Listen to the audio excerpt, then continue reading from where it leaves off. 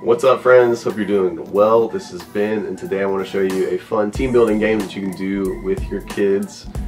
This is a game where you're going to be challenging students to pass an item around in a circle in a variety of different ways. It's a good team building game, and it's a good icebreaker warm-up game. It's also good for like a summer program or after school program or summer camp type setting.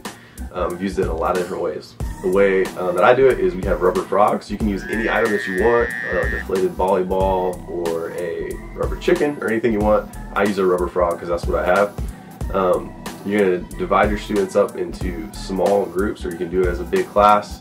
Depending on how many kids you have, I would probably do smaller groups of maybe 8 to 10 per group. So like if you had a class of 20, I would make 2 groups out of that so that you have a little bit more engagement and the groups aren't so big. And this is also an example of how to gamify an activity. So what I've done is break up each activity into levels, and I kind of use the video game language and talking to kids to give them a specific time limit and see if they can complete all the levels in that time limit. And I do that with a lot of activities because it motivates students and it helps them feel that motivation and that achievement. Even if they only complete 1 or 2 levels, they feel good about completing those levels. And then there's always more levels to complete if they can do it quickly and work together.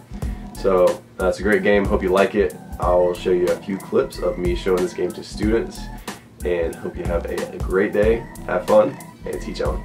See you later. Alright, please listen so you know how to play the game. This is a teamwork challenge. I'm going to give you 10 minutes. You're going to see how many levels you can complete in 10 minutes. However many you get done, that's how much time you have. Okay, so when 10 minutes runs out, that's all the time we got. We got to move on to the next activity. What you're going to be doing is you're going to be working together to try to complete the challenge.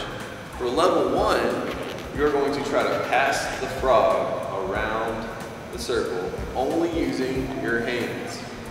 For every level, you have to pass the frog around the circle, but you're going to be using a different body part for each level. What body part do you use for level 1? Hands. Your hands. I'm going to start the frog with one person, and if it goes around and then drops to the ground, you have to start over with the person that started it. If it makes it all the way around the circle and gets back to the person that started it without dropping the ground and hitting the ground, then you have successfully completed the challenge, and we will move on to the next level. Does everybody understand how to do level 1? Yes, sir! Okay, let's remember that you need to be helping your team, not hurting your team. Okay? So if somebody accidentally drops the frog, would it be helping your team to say, oh, thanks a lot, now we got to start over? No, that would just be me.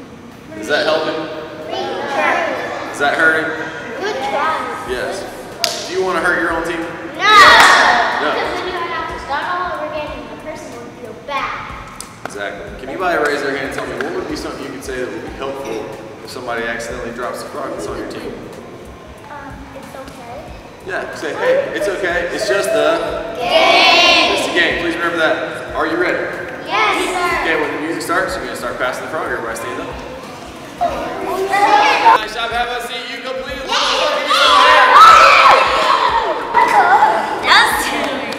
Alright, level 2 is going to be a little bit more difficult. For level 2, you're going to have to pass the frog with your elbow. Please listen. Oh yeah, I know. Please listen so you know how to do it. For level 1, you're going to put your hands on the back of your neck, and you're only going to be able to use your elbows. You cannot use your hands. Everybody put your hands on the back of your neck. So when you pass the frog, the only thing you're allowed to touch the frog with is your elbows. If the frog touches the ground, it has to go back to the person that it started with. If it makes it all the way around the circle, back to the starting person, you have successfully completed level number 2. Does everybody understand how to complete level 2? Yes, sir. What body part are you using? Elbow. Everybody stand up. Alright, you have successfully completed level 2. Give yourself a hand. Now, that one was a little bit harder. We dropped that frog a couple times. Can anybody tell me what helped us to figure it out finally at the very end? We were able to successfully get it around the circle. What was the difference in doing it the second or third time and then the first time when we accidentally dropped the frog? What do you think? We start working as a team, and we grab it by the leg so Very good. So working as a team and then grabbing the frog long ways with your elbows, so then the other person that's next to you had a little bit of room to grab the frog. If you grab it like this, it's a little bit harder than if you grabbed it long ways, and then they could grab the head or the legs, whichever way the frog was facing. That's a good idea. What else? Going the other way. Oh, we tried going around one way, it wasn't working, so we tried going around the opposite direction, and then we finally got it around the circle. So we didn't keep on doing the same thing over and over. If it's not working, you need to change it up and try something different. So that's what you guys did. Moved it around the circle and made it all the way around. Nice job. Give yourself a thumbs up. Please listen to level number 3.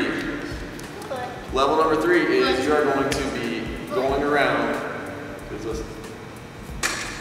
You're going to be going around the circle only using your feet.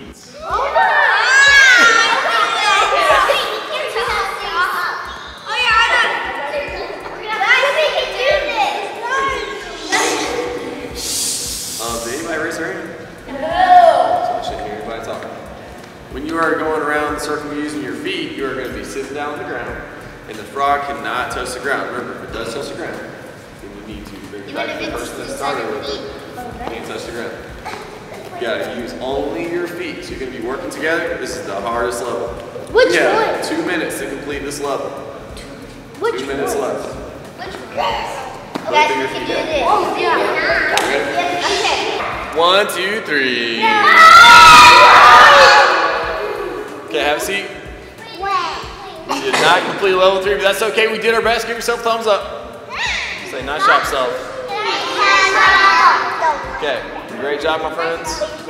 I am very proud of your teamwork and working together trying to solve those problems. Next time, maybe you will get to level 3, but it's all right. Y'all made it to level 3. A lot of second grades did not even get to level 3. So y'all got farther than a lot of my second grade classes this week.